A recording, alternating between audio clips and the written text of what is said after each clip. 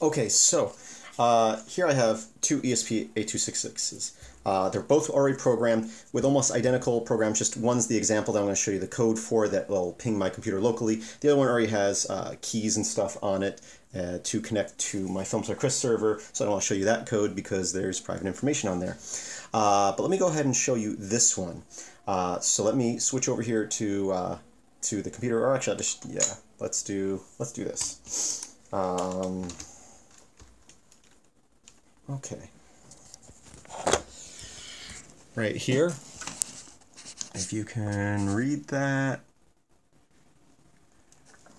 Now, let me sitting right here while I just switch over to the view on the computer here.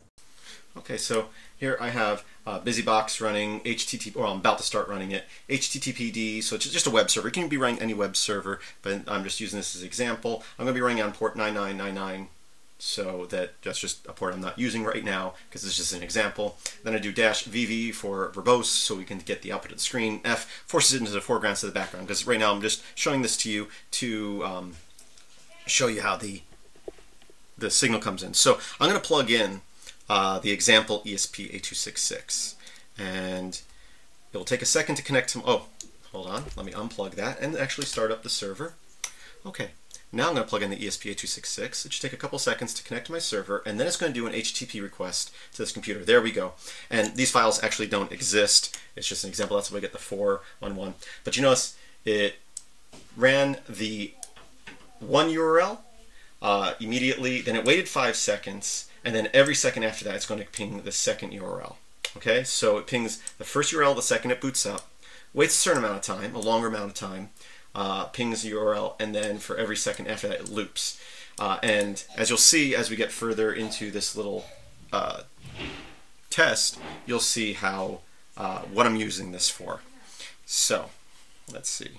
So again, that's the code here on this ESP8266 chip, which is the example code. And again, this is identical code, just with different URLs and security keys on there. Plus with the, I'm going to show you the code here that I used. And yeah, so let's go ahead and look over here at the Arduino code for the ESP8266. Okay, so here is the code, and it's basically the basic example for HTTP request, a client, HTTP client, web client for the ESP8266 when you install the ESP8266 modules for your Arduino interface. This is the example with a few changes. So let's look over it. You're including some header files here for the ESP8266 and Arduino, or defining serial so we can troubleshoot it through serial connection. Then we're going to enable the ESP8266 Wi-Fi multi. That's just in the default example. This allows you to specify multiple access points. So I'm only using one, but you can make a list of them and it will check for each one and connect to whichever one it finds first. Here you would you type in the name of your access point, the name of your wireless router, and then the password for your wireless router there. Then here you would put the URLs for the two different URLs that you want to hit up. And then here are your delays. So we got a delay of 1 second, which really never gets used because it gets overwritten by D2 and D3. This one is 300,000 milliseconds, so that is 5 minutes. This one is 1 minute. And then we're saying connection number 0, and I'll explain that in a moment. Next, our setup. Basically, we're setting up mostly serial port stuff here, all serial port stuff here, so that again you can troubleshoot if it's not connecting to your Wi-Fi. You can see what's going on through USB serial connection. And then here it's going to output to the serial display. It's going to tell you it's waiting to connect, it's trying to, it's trying to connect, and then it's delaying 1 second. It's going to print a little dot each time. And here is where it's going to try to access to your access point with its password that we defined up above.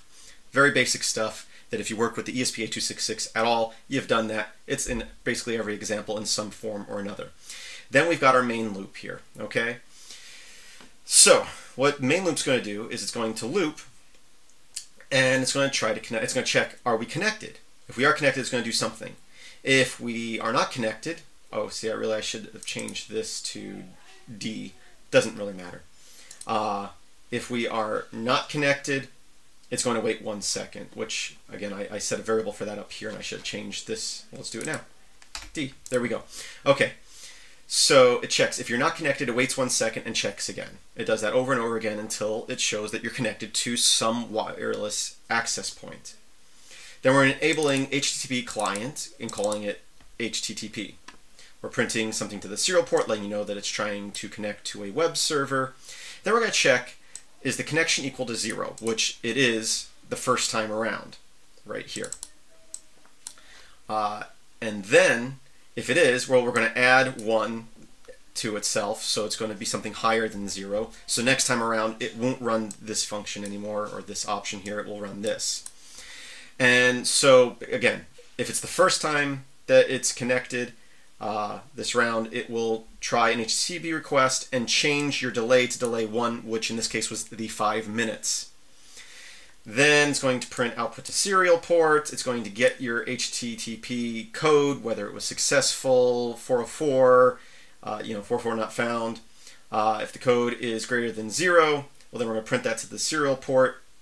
And if the HTTP code is okay, we're going to grab the string and print that to serial port. So actually, like half our code here is just troubleshooting for, sending stuff to the serial connection, which again is in the default code. If I wrote this from scratch, I probably wouldn't put all that in there, but it's from the default code, so I just left it in there. It's a good way to troubleshoot. But for the actual functionality of this, we can get rid of half, all the serial code stuff, serial port stuff. Anyway, and then we'll end, and then we'll delay D, which D will change to either D1 or D2. So what does this mean? Again, let me explain what's happening here. The ESP8266, this one or this one, turns on, tries to connect to a wireless access point.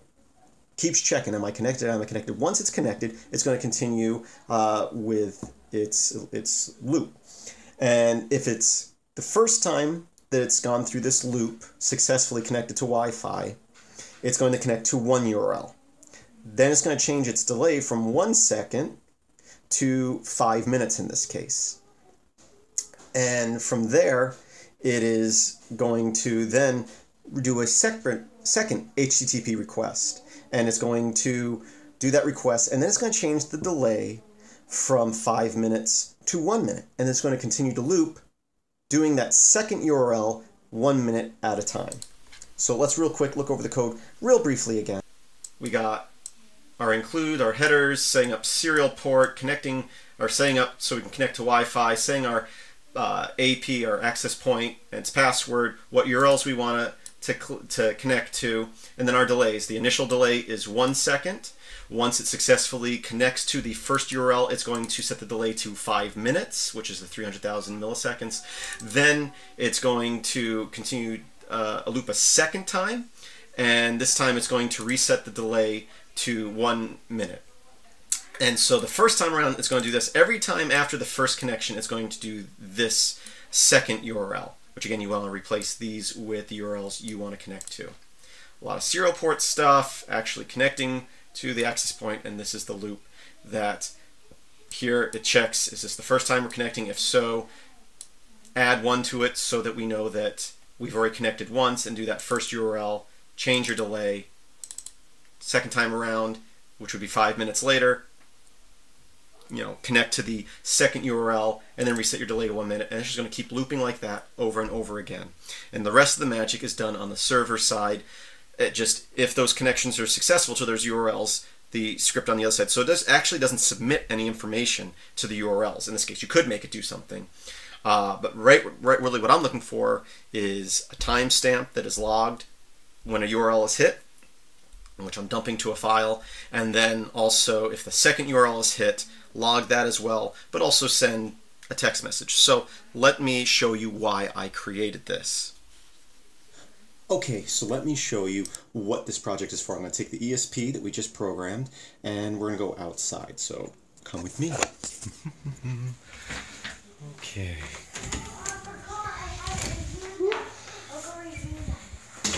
Kids working on school. Say hi, Amber. Hi. Okay. So, I'm going to go outside, and I'm going to put the ESP down in my garage real quick. So this is something that I'm going to work on today, but let me explain the issue and the solution and why I'm doing this today. Okay? So, I live out in the sticks, so I have well water. So, this is my aerator tank. So let me explain the situation. So all the way over here, I'm going to go this way, I have an in-ground pump. So that goes down into my well. And it goes through that pipe under the ground all the way back over here to where my aerator is. Now, I just realized I forgot my little camera stand. So it comes up through this pipe and goes up into the tank here. Okay? So actually, I take that back. It actually comes in through this little tube into that pipe. Anyway, let me explain this to you, why I'm doing this. Let me get my camera stand while I'm talking to you about this. So 2 or 3 months ago, I had no water, and I've fixed this thing a number of times myself, but what I thought I had was a bad well pump. Actually, as I'm walking by in the garage here, here is my old well pump, okay? If you look at it right here, oh, this thing is heavy. There's a big crack on it. So what happened was, I had a bladder valve, which I'll show you in a minute. I just want to get my camera stand so I don't have to hold this the entire time.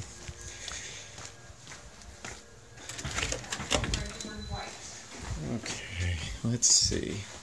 Okay, got the camera stand. Now let's go.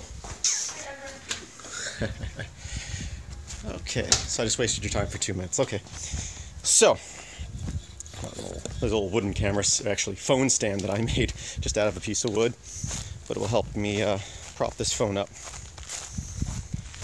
So if you guys aren't familiar with well systems, which living out here for 7 years, fixing it all the time, you learn a lot. So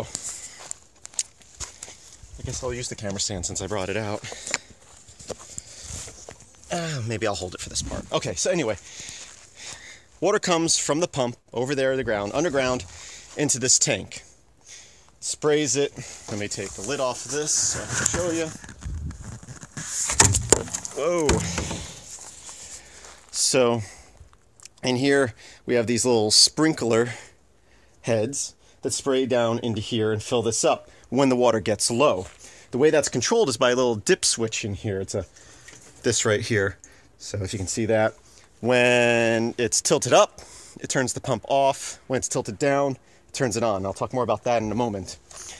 Over here, I promise the ESP is going to come into play here in a moment. We have this bladder valve. So in here, there's a bunch of air at the top and a valve at like a bladder that moves up and down so that the pump doesn't have to run all the time. This pressurizes the house, while the pump in here, there's a pump inside this tank as well.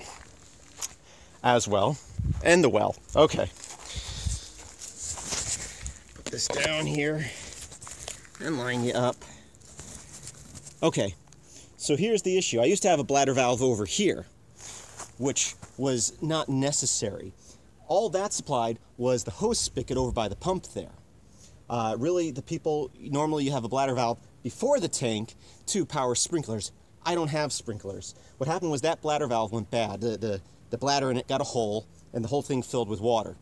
So what that caused was for my pump underground to run constantly, which can burn up the motor itself, the pump. But in my case, I don't even know if the pump still works. It wiggled off the screws, the threads, fell and cracked the threads. That's what that crack was we just looked at. Needless to say, that's expensive. Those pumps are easily $700, if not more, plus paying someone to come and fix it. So at the time, I was like, okay, how can I prevent this? So this right here is a pressure gauge. When the pressure is low, it would turn on the pump. When the pressure was high, it would turn it off again.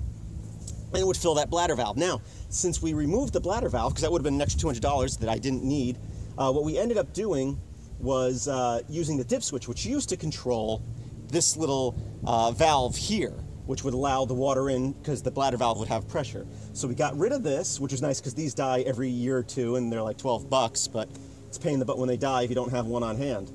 So now when that float inside this tank gets low, what it's going to do is turn on the pump directly, so there's no bladder valve.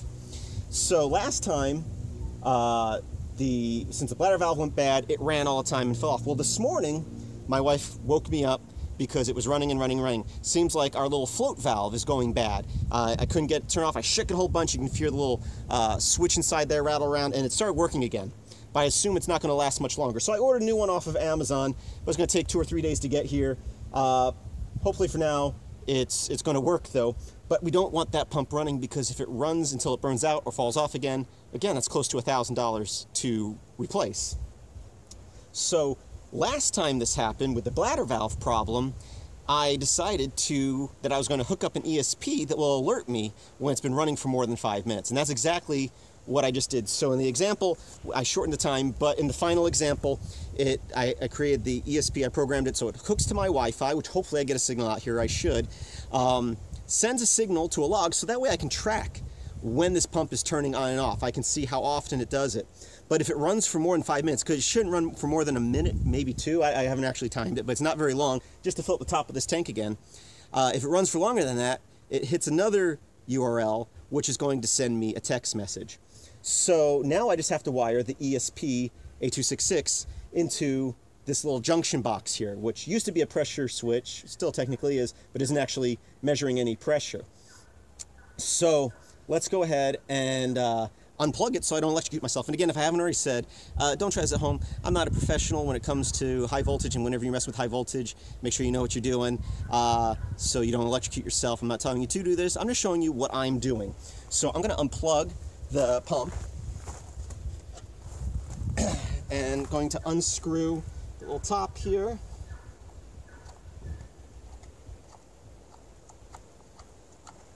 Okay. Before with the sun behind me, I was probably a silhouette, but here we go. We got this. I'm gonna lift this off, and we got 3 wires here, and all wire nutted off, and they're hooked to the tank. So I need to figure out which 2 of these sends out the power, which should be about 240 volts when the pump is on. Once I determine that, I can hook the ESP8266 up in it. I know ESP8266 doesn't run at 240 volts. I've got a solution for that, so come with me.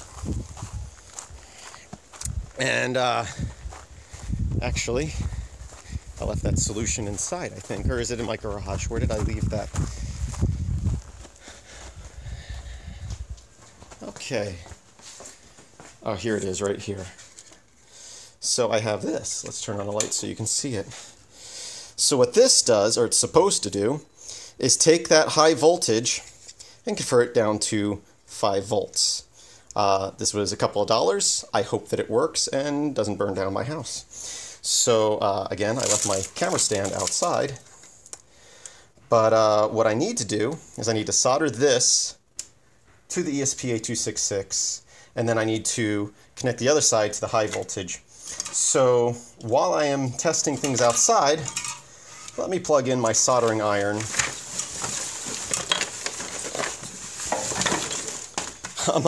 Love my workbench here. It's great, isn't it? Okay, plug that in so that can start heating up. And what I'm going to do is I'm going to take this multimeter and go check the power outside. So let's go do that. These streams are fun. I prefer to edit this stuff so I don't bore you. But I thought this would be a good time killer since we're trying to go all day streaming here. Again, we're going to check. It is currently unplugged. The wire's over there. Okay. Let me grab my little camera stand here. Line this camera up. Okay. So, what I'm going to do is I'm going to set my multimeter, mine to 500 there, because again, that should be over 200 volts. And I'm just going to kind of guess. I'll try this one. this one. If I can get that up in there. Okay, that should be good enough. So I'm going to plug it in. Okay, it's plugged in. And I'm actually getting 400 volts, so that's not the right one. So let's unplug that. That's odd. Okay, let's try this one and this one. And plug it in again, because I shouldn't see any voltage till I flip that dip switch. Okay, so we're not getting any voltage right now. So let me go ahead and push this dip switch down.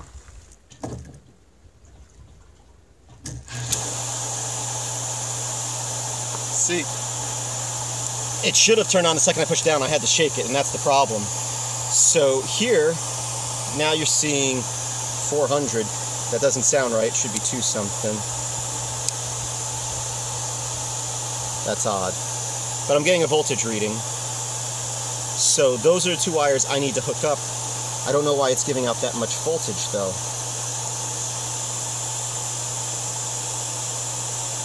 Okay. Let's go ahead and unplug that.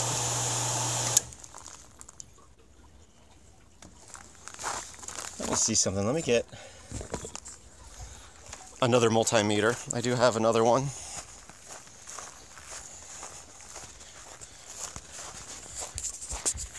I'm pretty sure I had the settings right on that.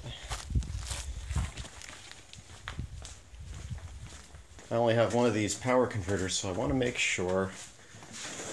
Let's try this little cheapo one, see if I get the same little reading on there. Because we should be seeing something over 200. Not in the almost 500 range. Which maybe I'm finding more of a problem. Can this adjust to the brightness? I might go like this. Well, I'm a little washed out right now. Oh, and it's getting worse. Okay. Anyway, let's go ahead. And it's unplugged again. Right there.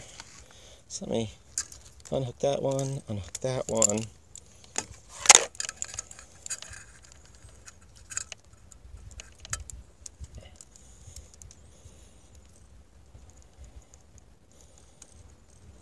And I think that's in there good.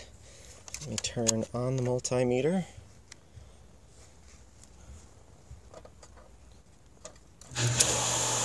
Okay. Yeah, I don't know what's different on the other multimeter, but I am getting 240 some odd volts right here. So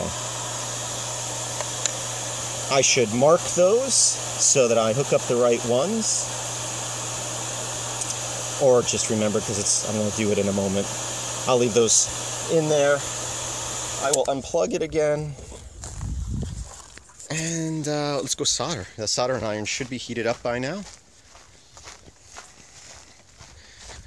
I wish my camera would adjust to the lighting properly. Okay, and again, I forgot my camera stand.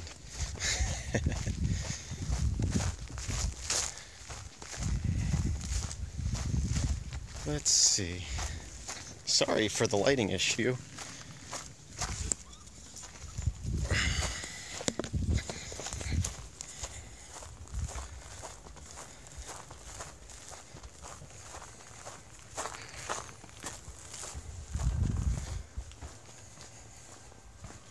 Okay, got my ESP8266.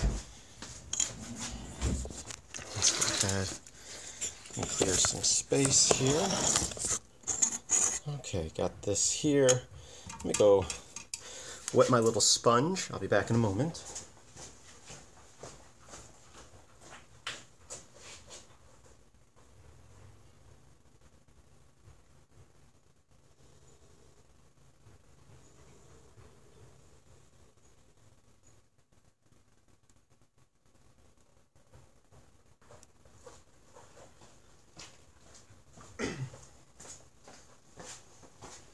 Okay, I'm back. Thank you for being patient. So again, this whole thing is just an alert system. It will log when that pump goes on and off and alert me if it runs for more than 5 minutes. Here's the ESP8266. Now I just have to remember, oh, it's behind the camera, right here. So the red side should take in the higher voltage, and then the output should come to here, which I should be able to solder to the ground and 5 volt down here at the end of the ESP8266. So I'm going to solder this here. The other side I'm going to wire nut onto. I have some wire here to extend it so it's not just hanging right off the wire there. It will be out of the way. And where are my helping hands?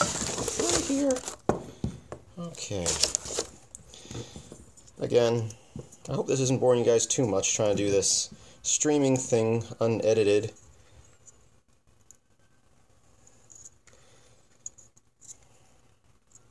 What I'll do is try to get the solder. Make sure I got the right, yep.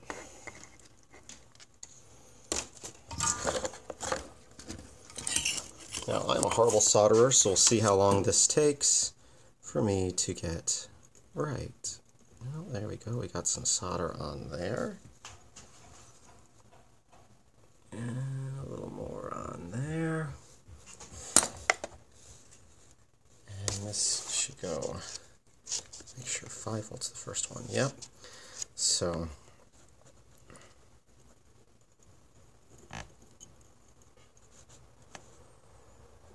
there's one.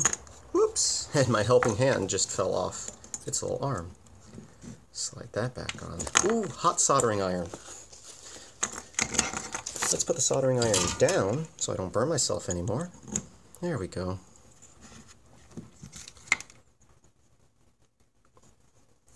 And black wire here.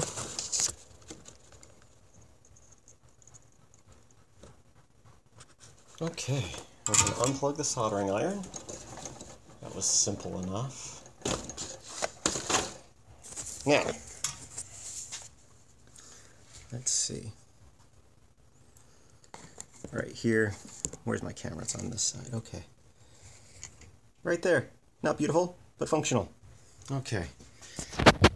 Now, again, I'm going to take this little wire and extend what's on here. So I'm going to cut this, strip this, strip it a little bit more than that. There we go. Well, that's too long. Let's cut some of that off. Okay. Now, I need to strip this a little bit, coming off the device. So, I'm going to go probably this one here, just to give a little bit more for the wire nut to grab onto. I actually, now that I think about it, it's too late because I already soldered it onto here. I should have hooked this up and made sure it's really putting out 5 volts so that it doesn't just fry this ESP8266. If it does, I'm done with this project for now, and I'm out a $3 board. So, let me get some wire nuts, which should be somewhere over here. Ah, here we go.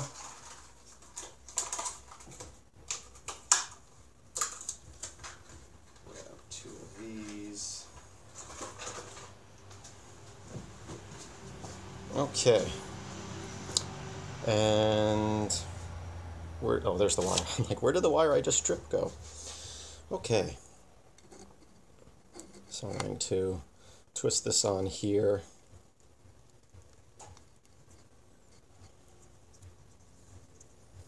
And twist it on with the wire nut.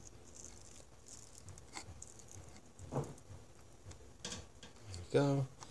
And other side.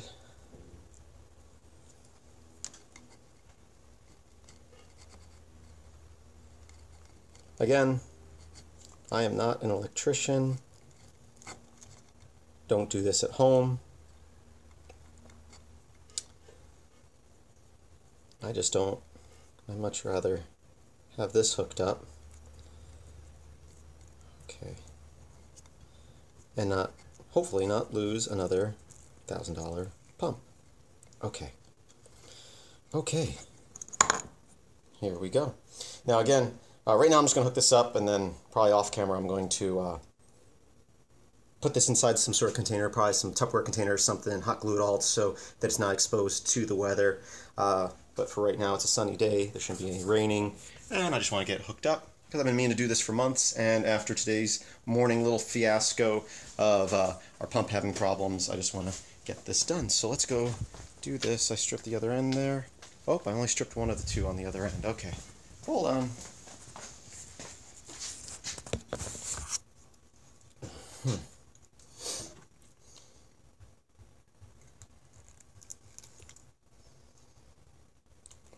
Let's see, how's this one look? Yeah, those are good. Okay, gotta bring my camera stand. Let's get going. Let's see, is it going to adjust when I walk out into the light here? Not really. Okay, want to be like that. I'll just be a white glow. Man, that's bad. Okay, it's still unplugged right here, so we know that we're good. Looking at this one and that one, and this side doesn't matter whether I hook it up to positive or negative. So I will just take out that.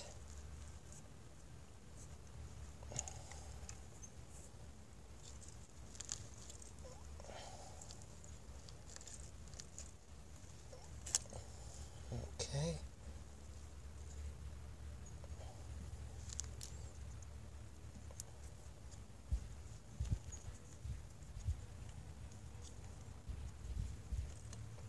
And screw that back on. Little tug, it seems secure. Pull out this other side. Take the wire nut off.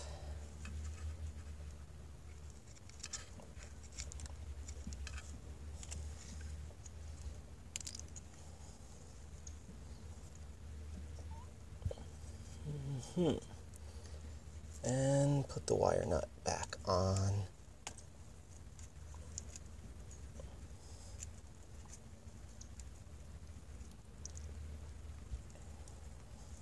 Give the wire a little tug. That's loose. Let's put it back in a little better.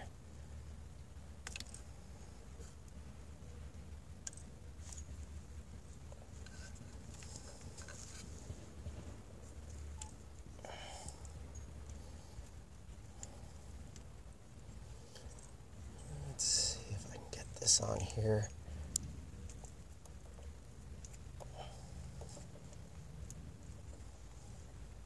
Okay, that seems a little more secure. Now, for the moment of truth. I should be able to plug this in and check my server and see if it gets a signal. Maybe I'll hear a pop and my ESP will be fried. But we're going to plug this in. The water turned on. I didn't have any lights on my ESP8266 program to go on. I should have set it to light up when it sends a signal. I suppose I could hook up the multimeter now and see if I'm getting voltage through there.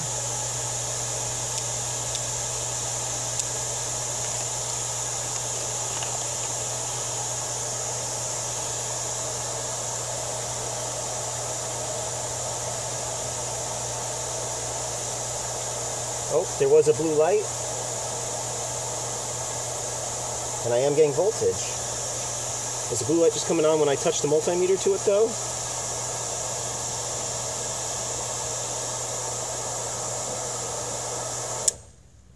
Oh, and it's off. And I'm not getting any voltage now. So, best thing for me to do now is go inside and check if I am getting a signal to my servers, because hopefully, again, I don't even know if I'm getting a Wi-Fi signal out here. I know I do in my backyard, but there's a few more walls between here. My backyard's just going out the back door. It's line of sight almost from my router. Let's go ahead and check this out. And going inside, I'll be able to reset my camera as well. Okay, let's see. Hey, sweetie. And now it's super dark because the camera's not adjusting. Okay. We'll put this right here and switch back over to the computer.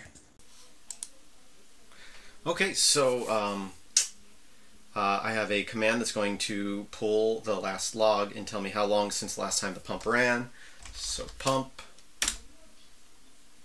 was on 2 minutes 23 seconds ago. So I think we were successful. Awesome. So let's see. Oh, look! You know, restarting the camera got it to fix its exposure.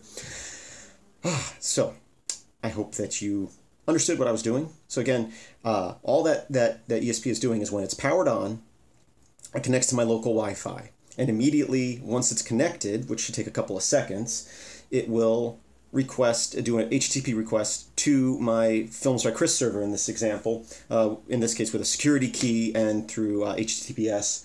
And all it does is if the request is successful, the server logs to a file a timestamp.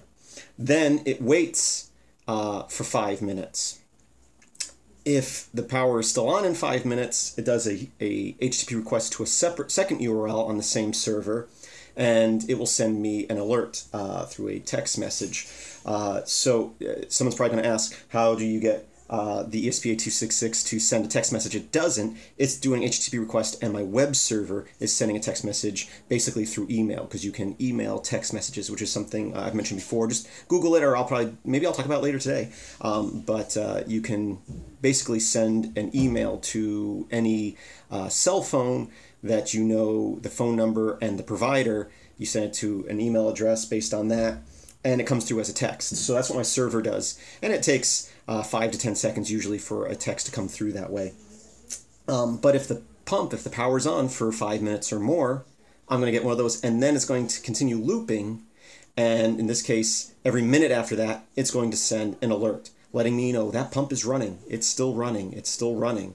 If it never reaches the 5-minute mark, which it shouldn't, all I have is a log, but I'm collecting the log, so I know how often it turns on and off, because I am kind of curious, and, you know, data is knowledge, and knowledge is power. So the more I know about how that turns on and off, when it turns on and off, I can do, you know, diagrams and charts, and I can just learn a little bit more about how often that pump runs, and how much often turns on and off when I'm home, when I'm not home. Is it turning on when no one's home? Because it shouldn't. If no one's home and the pump starts running, there's probably a water leak somewhere, so that's good to know. So yeah. So I hope that was, I know, again, the camera angles aren't the best in this example. I prefer editing and stuff like that. But again, for a stream like this, I thought that would be a good thing to go over. Something I've been planning to do for a while. I'm glad I finally sat down and did it. I do still have to go out there later on and enclose that, weatherproof it, which I'm just, for now, probably just, again, going to cut a hole in a Tupperware container, put it in there, tape it shut, and super glue gun around the wires and stuff like that. But yeah, so that's what I've set up.